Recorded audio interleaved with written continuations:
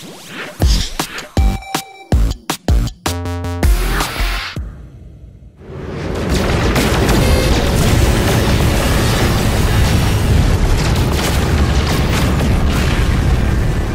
everyone, it's Leon here from Games Radar, and I am joined by Jen Simpkins, staff writer for Official PlayStation Magazine. Hello. And we have both played No Man's Sky, and I say played, they gave us both about half an hour, didn't they? They did indeed. I was a bit cheeky and pushed it a little bit further.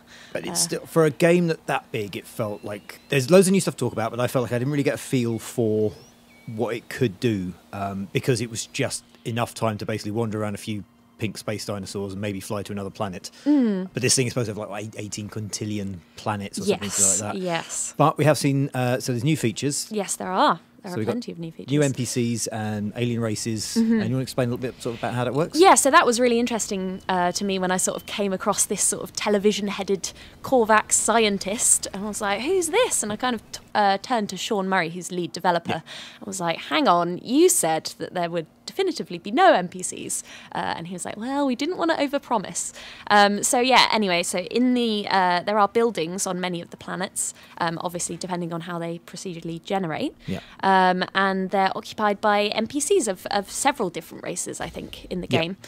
So I met this kind of robot dude who was sort of aligned with like explorer races, so it meant he was a little bit more cerebral. And he enjoyed me because I wasn't really shooting animals, so he was like, you're an interesting person, you're interested in gathering data, not just like shooting everything. Yeah, so they have different sort of, we've only seen this Korvax guy, but they say some will be more like war, some will like trading, some will be more sort of like technology and yeah, so depending on how you play the game, and there are several ways to play the game, so you can be mostly kind of an explorer, just focusing on gathering data, or you can be a trader, a fighter, and you want to kind of get involved with like factions and wars, and the NPCs will actually react differently to you and offer you sort of different interaction options depending on how their sort of philosophy aligns with yours, I suppose. And this is something I'd like to see. I'd like to get a longer sort of hands-on time with it to see how that kind of pans out, because at one point I got attacked. So you see these sort of incredible monsters, like this big kind of giant gorilla thing with like fish fins on its arms. There was like a pink dinosaur. There was like a blue bird troll thing. But at one point I got attacked by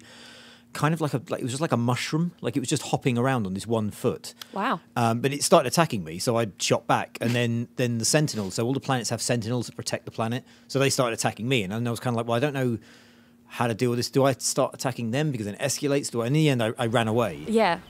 But then also I got into another fight somewhere else, and so I don't know how well that works yet. Like whether it takes a long time. Do you get a star rating? You do. It's like a wanted level, right? Yeah. Like in GTA. Yeah. So yeah, that's interesting. Because there's ways to kind of get into buildings where you shouldn't really be, but there might be kind of like interesting loot in there that you need. So obviously these sentinels are around to sort of protect that. So if you're trying to kind of get into the building by like blasting it open with your multi-tool, kind of your like laser gun, you're going to get a wanted level. But I'm pretty sure there are sort of different kind of sneakier ways to get into the building, which kind of the devs were sort of hinting at. Yeah. So I think there are ways to really kind of avoid stuff like that, and probably myriad opportunities to play it in different ways so that you don't have to antagonise things and fight back if you don't want to. And there's a huge upgrade system as well. You mentioned a multi-tool. So, I mean, I think at one point I upgraded it with a couple of things. I had to upgrade part of my ship because to get a jump drive to get far between the planets a lot faster. So you're collecting all these minerals. Some of them are real, so it's like carbon and silicon. Borate, I think was another. Some of them are kind of magical, but you collect all this stuff and you can slot in all these different tool upgrades, ability upgrades. There's different planets have different things, like there'll be caustic ones, toxic ones, cold ones, so you need to have the right shield. Exactly. So you've got a shield level, right? Yeah. So I mean, I started on a kind of a really cold planet. It was like minus 200 degrees. So I was kind of getting quite hypothermic quite quickly. And Sean was like, okay, you're going to need to kind of look around for some resources quickly to get some silicon to charge your shield. Yeah. So yeah, I think kind of there's a crafting system as well, so it'll be about like resource management as well, and like a lot about survival. And it's quite, I mean, it's an open end goal, isn't it? Because the only thing they've kind of discussed is the idea of getting to the center of the universe, and they've not really talked about what that means. There's that weird diamond, isn't there? They keep using all the art. Yeah, that's the atlas. So that's where right. all your information that you collect on animals and plants kind of goes to.